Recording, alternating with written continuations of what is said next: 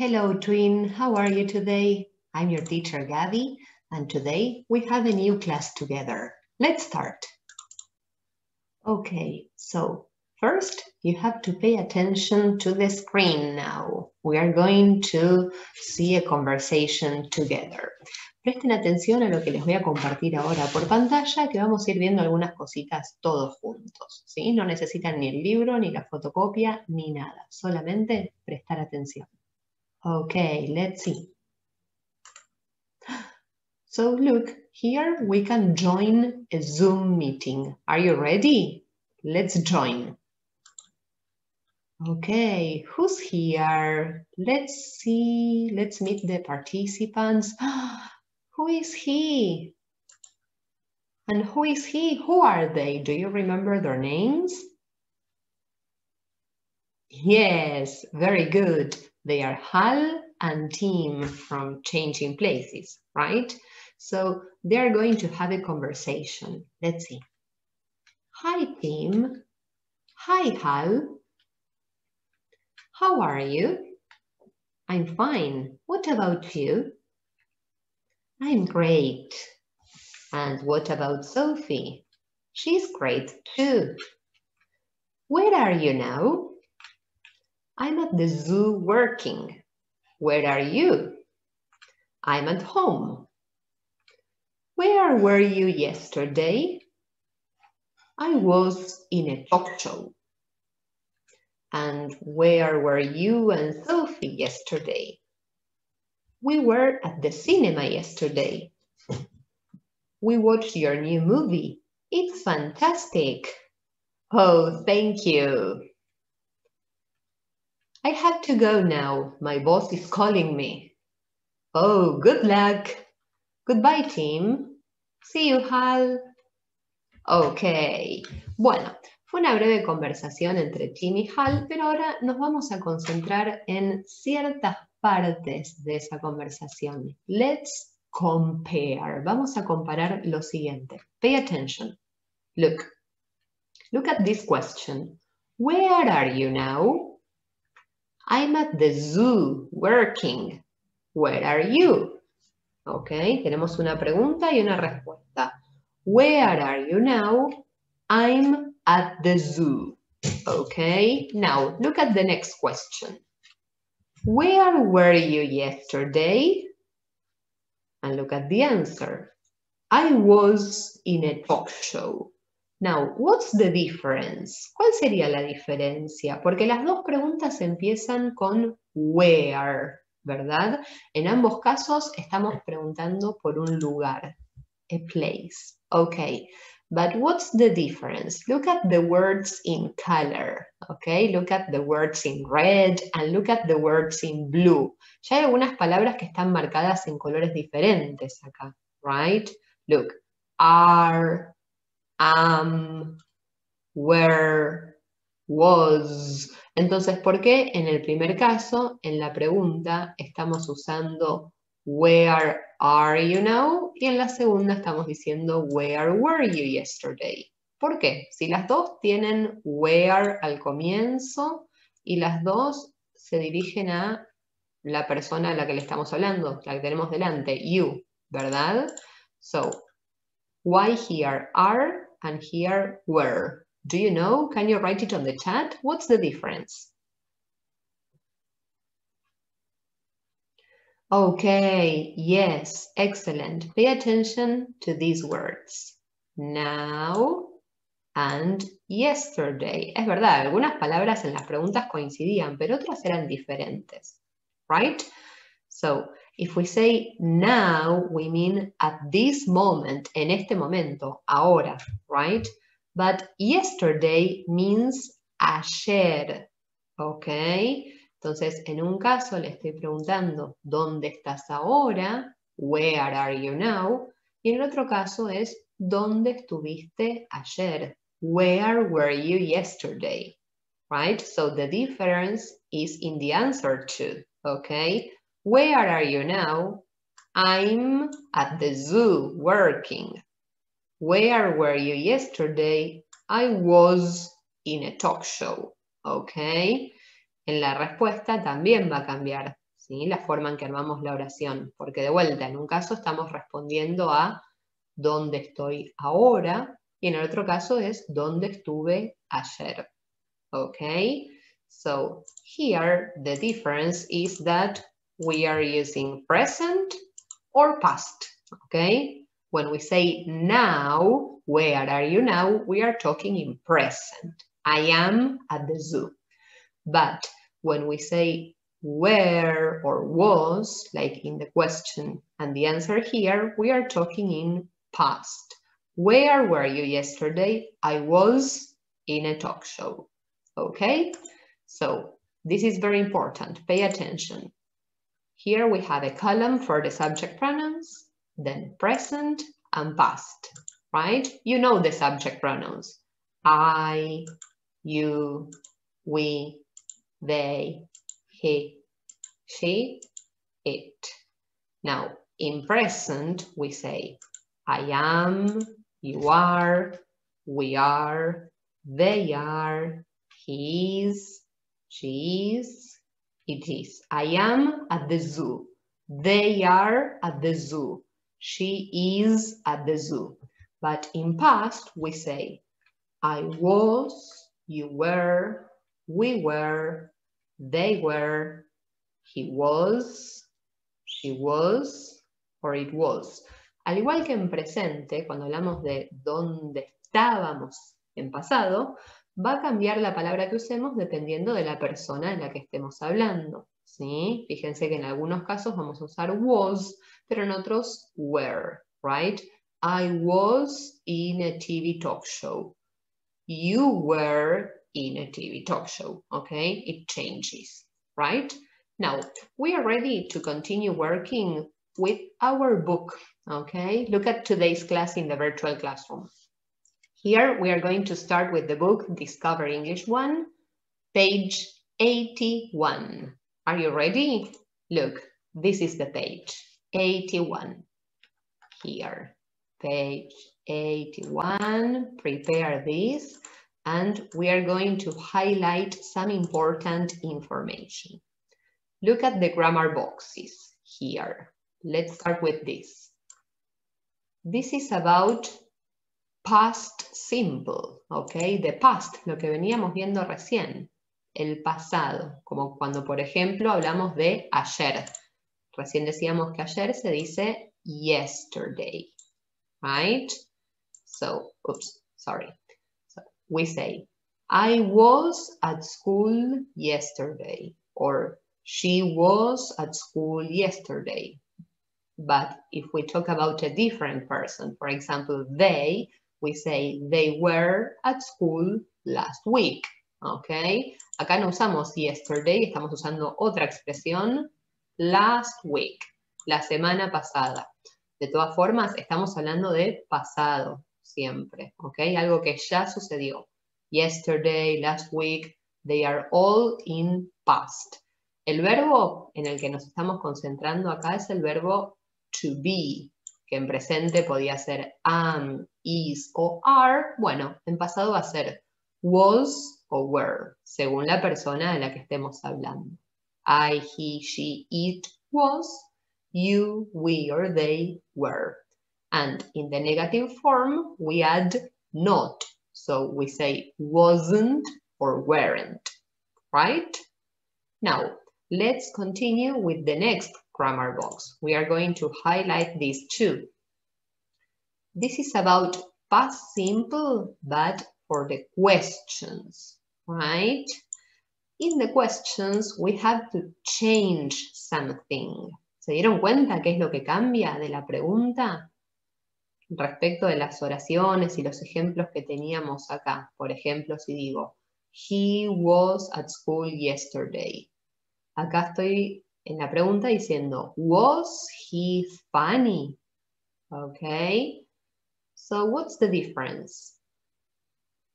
Right. We change the word order. Okay. Cambia el orden de las palabras, ¿sí? Si en la oración afirmativa o negativa empezaba primero con la persona y después con el was o were, en la pregunta vamos a cambiar eso. el was o el were va antes de la persona, antes del subject pronoun que usemos. So, was I funny? Yes, I was. Was it funny? No, it wasn't. Were you funny? Yes, we were. Were they funny? No, they weren't. Siempre respondemos con yes or no, como siempre, prestando atención a la primera palabra que apareció en la pregunta para terminar de armar la respuesta. Right? Okay. Now, if you have already highlighted this, we are going to continue with a handout. Si ya lo resaltaron, podemos dejar de lado el libro por un rato y continuamos con un handout. Talking about the past, was and were, right? So, look, this is the handout. Have you got it? Algo muy importante antes de comenzar es que este handout no lo vamos a doblar, ¿ok? Don't fold it, please, all right? Es como las fotocopias que antes aparecían con la lamparita y tenían de título Remember. Bueno, es de ese estilo. Por eso vamos a tratar de pegarlo entero sin doblarlo. Right? Y nos vamos a concentrar en estas palabritas que veníamos viendo recién. Was and were. We know that we use them to talk about the past. Okay? So, this is about the past. So, let's complete the chart. Here we have some examples of affirmative sentences. Can you help me complete them? You can write the answers on the chat. For example, I'm at the zoo yesterday morning. So what should we use? Was or were? If we start saying I with this subject pronoun, we use was. Excellent. I was at the zoo yesterday morning. But if I'm talking about Tim, we say Tim in a talk show on Saturday. Come on, write your answer on the chat. Yes, Tim was in a talk show on Saturday. What about Sophie? She at her grandma's house in the morning. What's missing, was or were?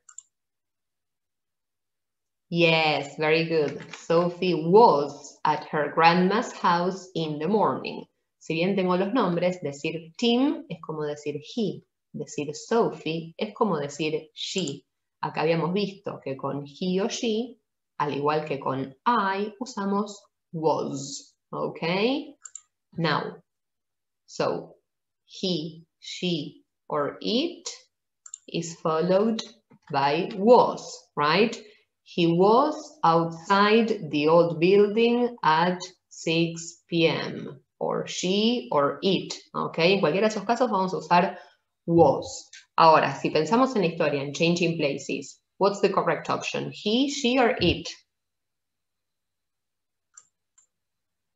Right, he.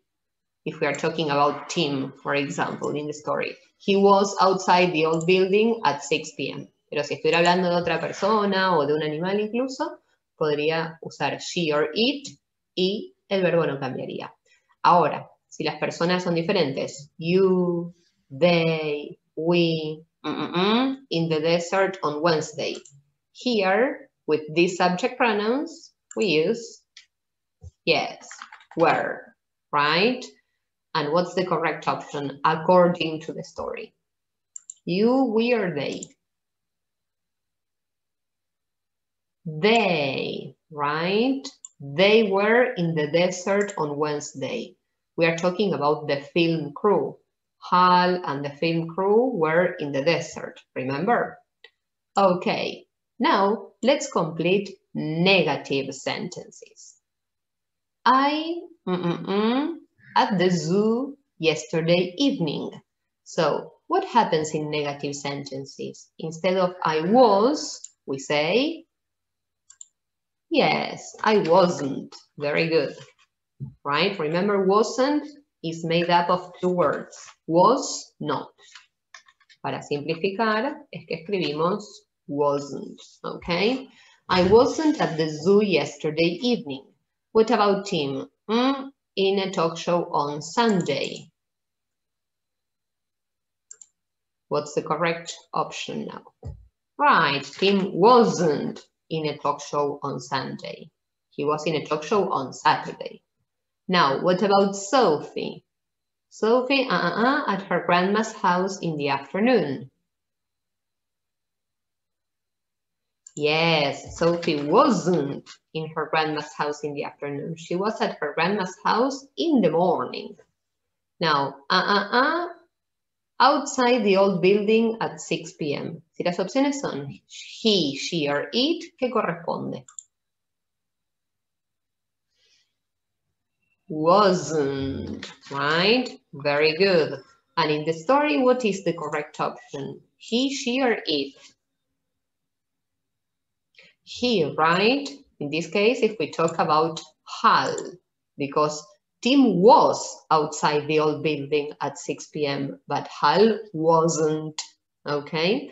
And finally, with you, they, and we, in a negative sentence, we use weren't. Very good. Weren't at the wedding on Wednesday. So, you, they, or we? What do you think? We, right? We weren't at the wedding. The characters from the book were at the wedding, but we weren't. Okay. Obviamente depende de quién nos estemos hablando. Pero si hablamos de nosotros como grupo, we can say we weren't at the wedding on Wednesday. Now, do you remember what happens in questions in the interrogative sentences? Let's complete questions and answers. Where I yesterday morning? Supongamos que yo no me acuerdo. ¿Dónde estuve ayer a la mañana? Me estoy preguntando como a mí misma. ¿Qué falta acá? Was or were? Yes, was. Where was I yesterday morning? Oh, yes, I at the zoo. Now, what's missing?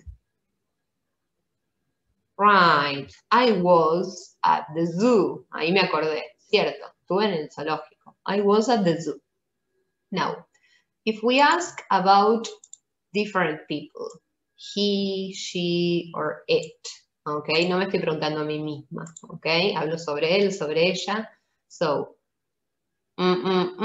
in the church, sorry. What's the correct option? Was or were now? With these subject pronouns, he, she, or it. Was, right. Was she in the church? And we answer, for example, yes, she was, very good, or no, she wasn't, right? Remember, when we answer yes or no, we have to pay attention to the first word in the question so that we can complete the answer, ¿sí? La palabra was al principio de la pregunta es la que vuelve a aparecer en las respuestas con yes or no. Now, what about the next question? Here, the subject pronouns are different. You, they, or we. In the wedding party last week, what's missing? Right, where? Were they in the wedding party last week? Yes, they were. Very good. Or, right, no, they weren't. La misma estrategia que veíamos recién. Look, the first word in the question helps us to complete the answers with yes or no. Okay? So, it's a good idea to highlight the boxes, okay? La idea es que estos cuadritos les queden resaltados, aunque sea el borde, remarquen, y podemos marcar las palabras importantes. In affirmative sentences, we use was and were, depending on the person. I, he, she, or it was. You, they, we were. In negative sentences, we change it for wasn't, or weren't, right? Depending on the person. And in the interrogative sentences, the questions, we change the word order. Recuerden que lo importante en las preguntas es recordar el cambio en el orden de las palabras, que las palabras was y were, el verbo, va antes de la persona, antes del subject pronoun. Okay? Now, we are ready with this part of the class. You're going to continue working on Zoom with your teachers. Bye-bye, twins. See you next class.